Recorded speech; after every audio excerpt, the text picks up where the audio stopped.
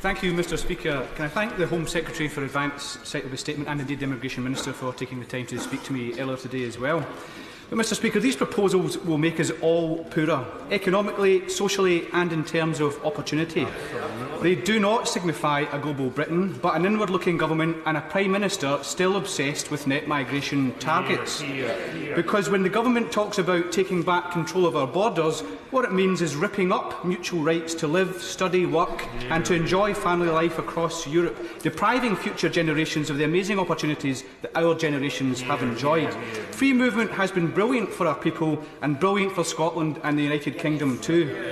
And when the government talks about a skills-based system, it means nothing of this sort. It is, to all intents and purposes, a salary-based system. We are lightly talking about the carers, key NHS workers, lab technicians, researchers, bricklayers and other essential workers that this country needs. So why is the government intent on slashing the family, social security and settlement rights of workers coming here under the income threshold? These proposals are degrading for workers, they are bad for employers and bad for community cohesion.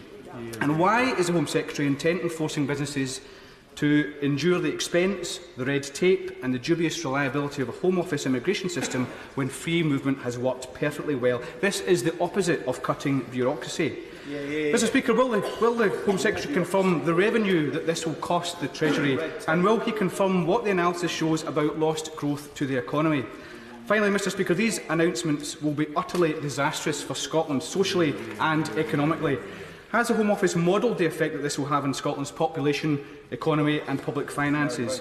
Does he seriously think reducing EU migration to Scotland, possibly by over 80%, is a good thing? Mr Speaker, if this is the best the government can do, then there is no better illustration about why we need decisions on immigration to be in Scotland's hands.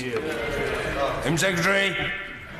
First of all, Mr Speaker, the honourable gentleman claims that having your own immigration system, ending freedom of movement, will make the country poorer. Well, he should maybe focus his attention on the number of other large developed countries, take Australia, Canada, the United States, that have their own independent immigration systems, and they're not poorer because of that. So I just don't think his logic follows at all, Mr Speaker.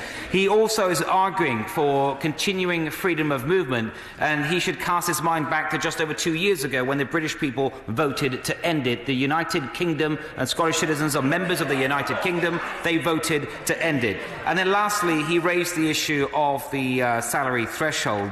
It is, when determining skill levels, it is perfectly reasonable to take in, as one of the factors that you take into account is salaries, but it shouldn't be based exclusively on that. And the MAC, if he cares to read the MAC's report from September of this year, it will give a lot more evidence of why this is a perfectly reasonable approach.